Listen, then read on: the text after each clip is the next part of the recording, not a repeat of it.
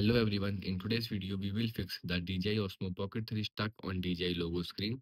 So here is how you can easily fix this problem. So the step 1 is to perform a soft reset.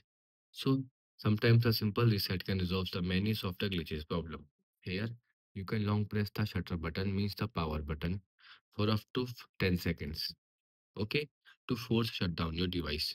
Then the device should be power off once you long press it. After that you can simple again, remove your hands and then wait for 10 seconds and then again long pressing it to turn on your device. Okay, the the step 2 is to check the SD card. Remove the SD card from the Osmo Pocket 3, then power on the device and without the SD card insert. Okay, so firstly turn off. You can simple remove the SD card. Then after you can turn it on and insert the SD card. Okay, then after you can again insert the SD card. It will simple reset the connections and the stabilization problem. Okay, because it will refresh the system to access the SD card. Then it will refresh. So a corrupted or incompatible SD card can cause the boot loop or freezing, as reported with the earlier Osmo Pocket mobiles. The step 3 is to update and reinstall firmware. So ensure the battery is at least 15% charged. If not, you can connect the charger. After that, you can download the latest DJI Memo application from the App Store or from the website in Android.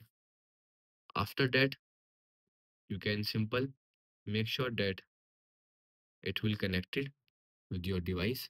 Okay, because once you're stuck in a logo, it means your Pocket 3 will be partially turned on. So they are able to connect with the Pocket Memo application. So here make sure that it will connect by simple tap on connect button. After once they will connect, you can simple firstly check for firmware update. Okay, you will see now the camera will be connected.